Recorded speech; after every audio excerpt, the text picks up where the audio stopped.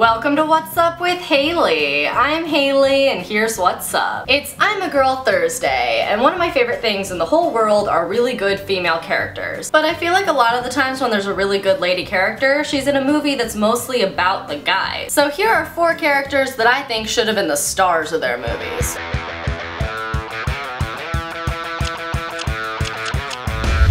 So first on my list is kind of obvious, and that's Hermione in Harry Potter. The boys couldn't last 3 minutes without her, so I wish the series had been like Hermione Granger and saving Harry Potter's butt every 2 seconds. That's a good title. Next on my list is the Black Widow from the Avengers. Obviously Scarlett Johansson is amazing, and I heard that they're maybe making a movie just about her character, but they should speed that up. Number 3 is Bella from Twilight. I know that she was technically the main character, but she never had any story that didn't revolve around her boyfriend. I think there should be another Twilight sequel where Bella goes to college and makes some friends. What do you think? And number 4 is Princess Jasmine. I just really think we could do with another Aladdin movie where Jasmine goes on adventures by herself. So let me know if you love any more female characters who deserve their own movie. I'm Hayley, and that's what's up. Tune in tomorrow for Pop Friday, when we talk about the top pop culture news of the week. And don't forget to subscribe. Hermione Granger and that time she had to explain basic concepts to Harry Potter. Hermione Granger and the "come on Ron, you're walking too slow."